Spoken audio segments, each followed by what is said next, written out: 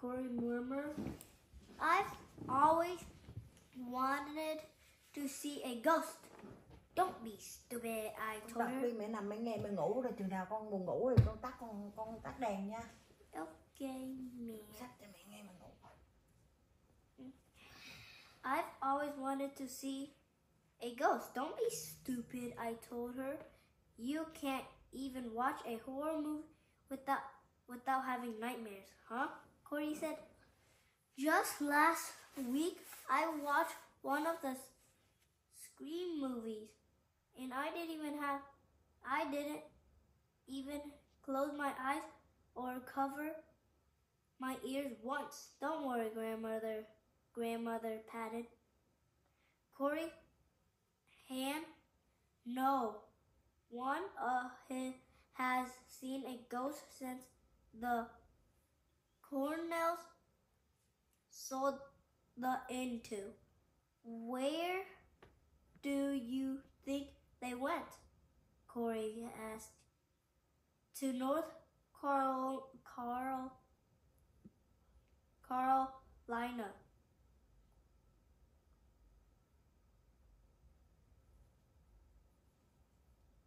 I think grandmother said they wanted to open an inn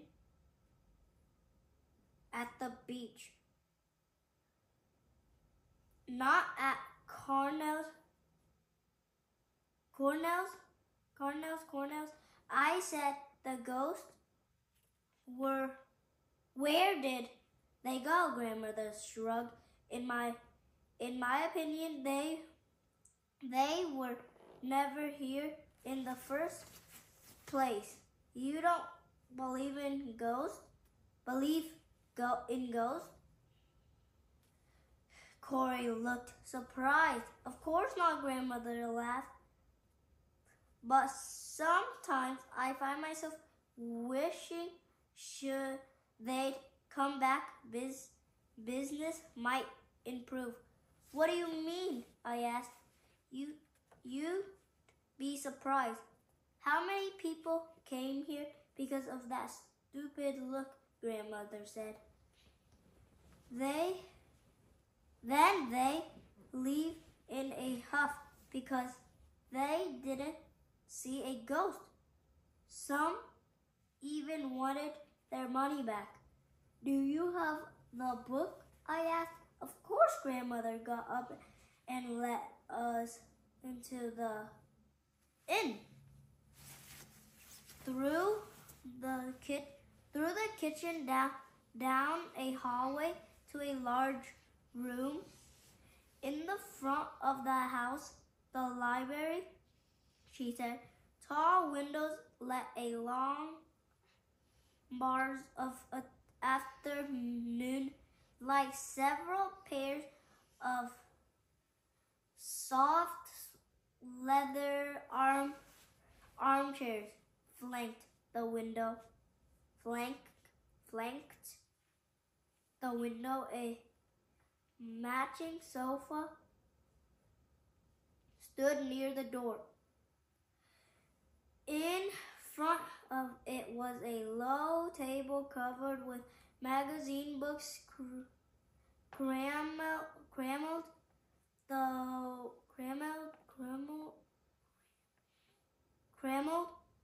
the shelves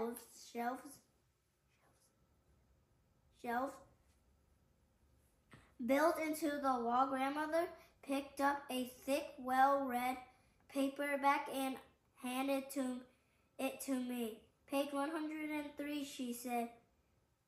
I sat down on the sofa and Corey perched beside me.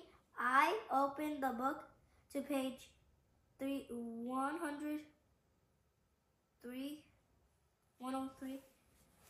In at Fox Hill was built in the late 1700s. Originally a private home, it has changed hands many times. Although I checked old records, the inn's history is sketchy at best. Apparently, it served several purposes, among them a boarding house, a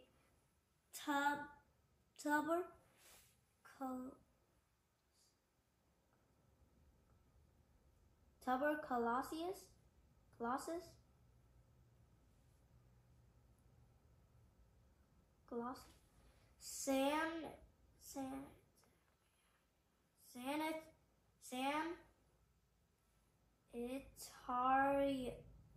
sanitarium, a private school in 1940.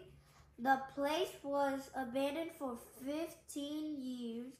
It stood vacant, whether neglect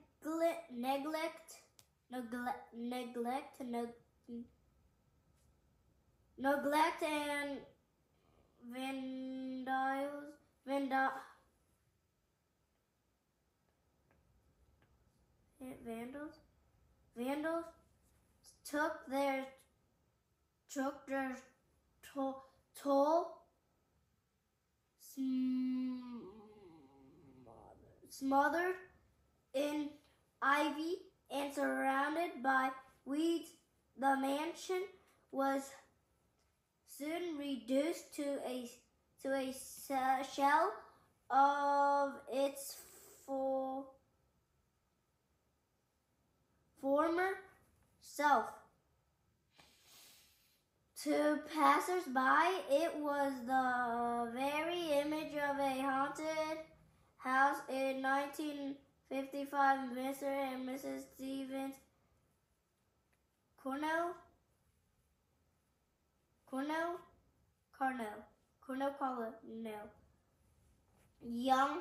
young vacant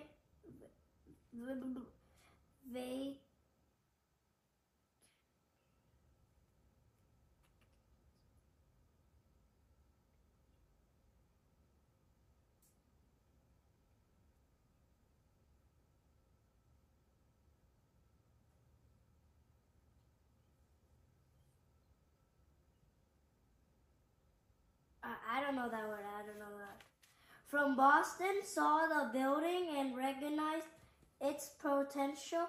They spent more than 10 years restoring the house and grounds. In 1967, the inn at Fox Hill opened for business. Soon the Cornells began receiving complaints for guests. A woman in a long white dress roamed the ground at night, moaning so loud she woke them up.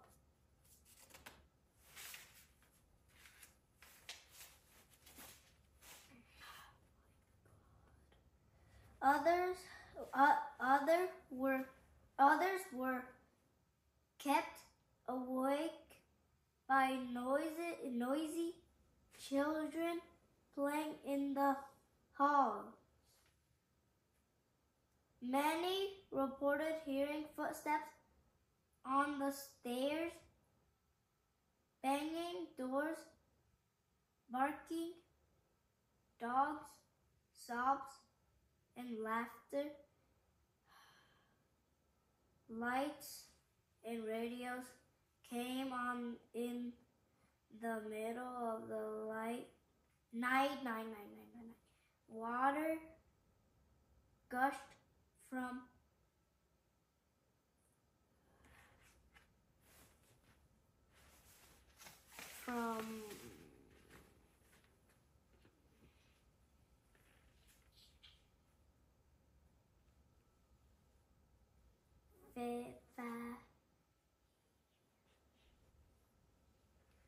fastens.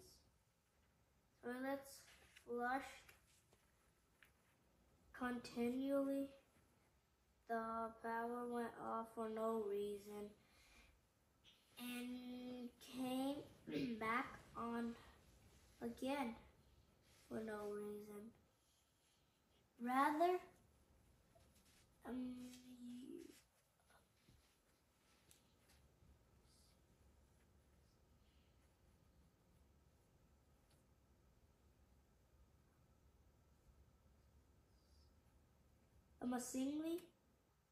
amazingly, one woman was especially indignant,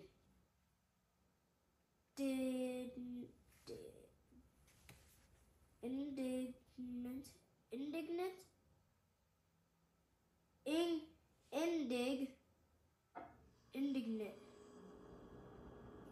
indignant about an impudent child who called her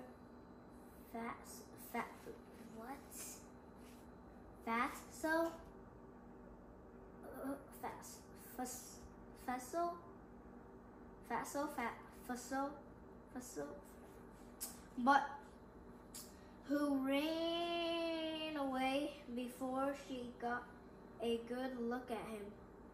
More seriously, several guests complained of them theft, watches, rings, jewelry, and the like disappeared from drawers and beside tables. Mr. and Mrs. Cornell were mystified as their guests. They investigated the plumbing and the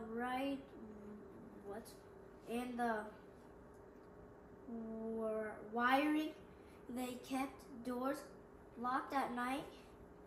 They even hired a night watchman. Nothing helped. The incidents continued. Soon, physics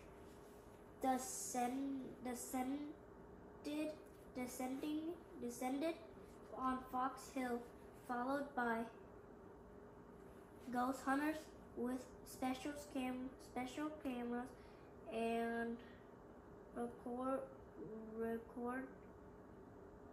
recorders. The experts agree ghosts roam the halls. And as we all know, some people are sensitive to the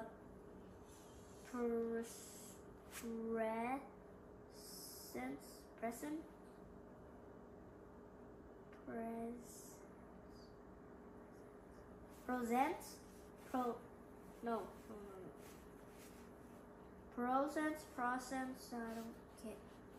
of ghosts.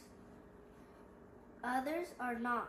If you wanted to test yourself, spend a night or two at the Inn Fox Hill. I did, and I was not disappointed when I woke the cheap ring. I'd left deliberately on the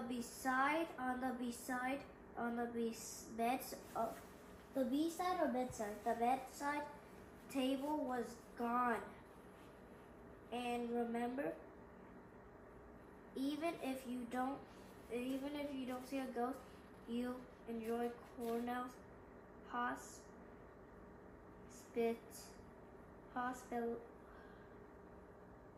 Oh, I don't know. The inn's charm, the fresh vermouth,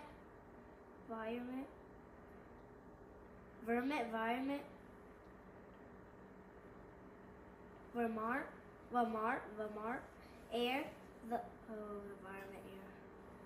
The gorgeous sensory and the meals prepared by the cook in residence, the excellent Mrs. Martha Brewster, a rare marvel. I closed the book and stared at Grandma. Are you sure? I began, but she cut me off with a wave of her hand. It's absolutely nonsense.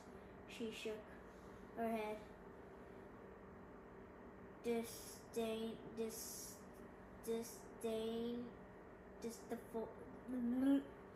And returned the book to the shelf. 53, she said. Time for dinner. As Corey and I followed Grandmother out of the library. We glanced at each other without saying a word. I knew my sister was thinking exactly what I was thinking. Rappings and tappings, footsteps, doors opening and shutting. We could do that and more.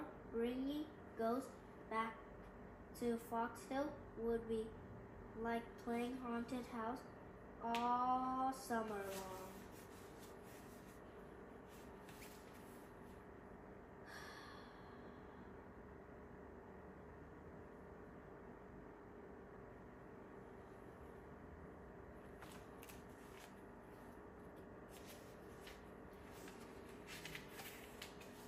I think this is chapter 2.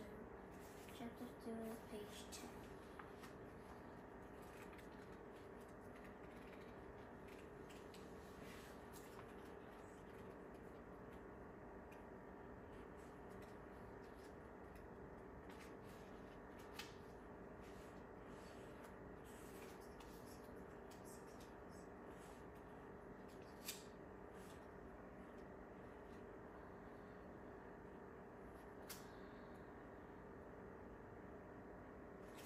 Oh, done. Okay, we're gonna read tomorrow. Tomorrow, I might read another one. Why?